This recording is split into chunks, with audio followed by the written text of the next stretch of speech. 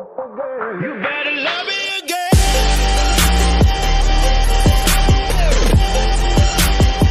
You better love me again.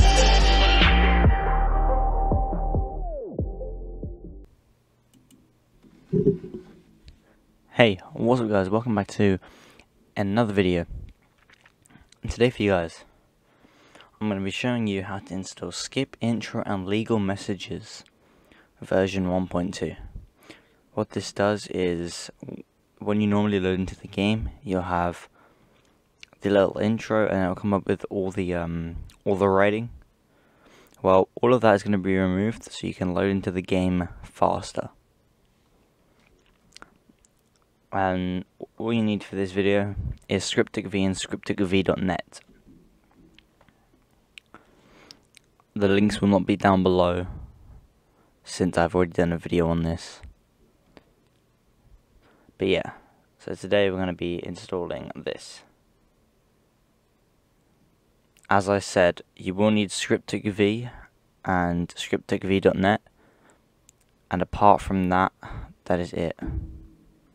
So, this link will be the only link in the description. What you guys want to do is you want to scroll down to download this file. Agree and download.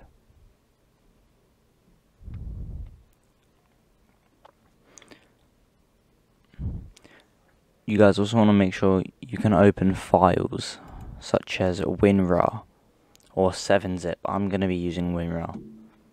So, once you have this, you will see an ASI. You guys, now you want to bring up your Grand Theft Auto 5 directory. I'm going to be showing you how to do this from Steam, but mine's right here. So this is for Steam only. We're going to be going to local disk, program files, x86.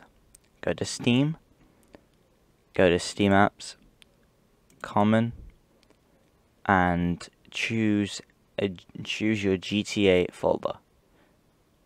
Today I'm going to be using this one right here at the top. So once you have your GTA 5 directory, mine looks like this, but yours should have way less stuff if you haven't modded before. So once you have this, what you guys want to do is you just want to drag and drop. Now, I already have it installed, but what I'm going to do is I'm going to press replace the file and destination, and there you go, we're already done.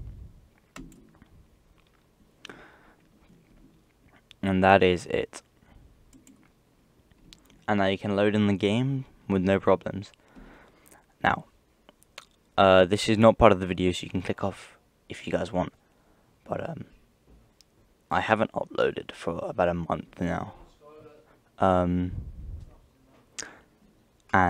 yeah, but what I want you guys to do is in the comments down below,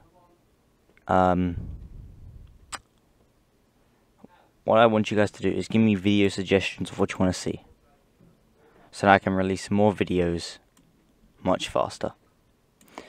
But yeah, apart from that, if you guys do go ahead and like this video, make sure you like, subscribe, turn on post notifications on, and we will see you guys in the next one.